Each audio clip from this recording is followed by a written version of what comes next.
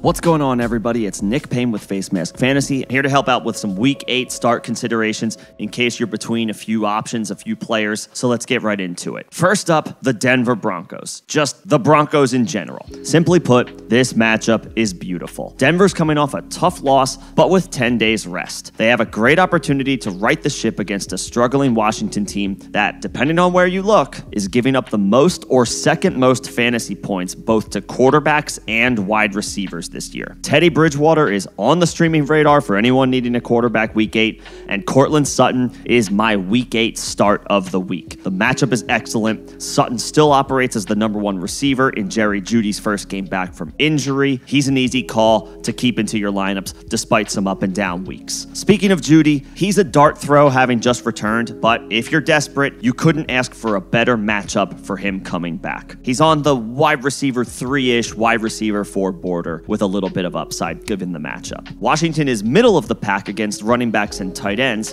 but both Melvin Gordon and Javonte Williams are absolutely good flex plays this week, and Noah Fant is still a no-brainer for the majority of fantasy lineups. Brandon McManus is also a perfectly safe play at kicker, and the Broncos defense is an easy start if you already had them rostered.